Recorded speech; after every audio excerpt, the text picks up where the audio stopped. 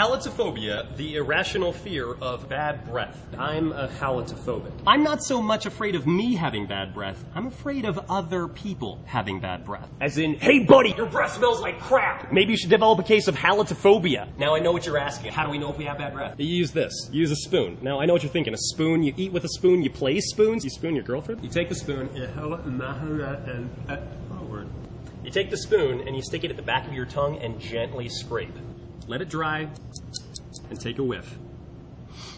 If it stinks, your breath stinks. And if your breath stinks, this is the only kind of spooning you're going to be getting. The smart viewer out there will note, to check your bad breath, you notice that we checked our tongue. 90% of bad breath comes from bacteria and residue on the tongue. On your tongue.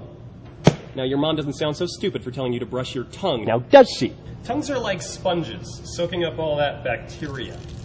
Toothbrushes are meant to clean the smooth surfaces of your teeth. Not your tongue. And the tongue scraper? You remember the sponge, right? The tongue scraper just goes over the top of your tongue. This ain't gonna work. And mouthwash? This is like trying to clean your carpet with a hose. You're just watering down the problem. And then there's the option that actually works. This.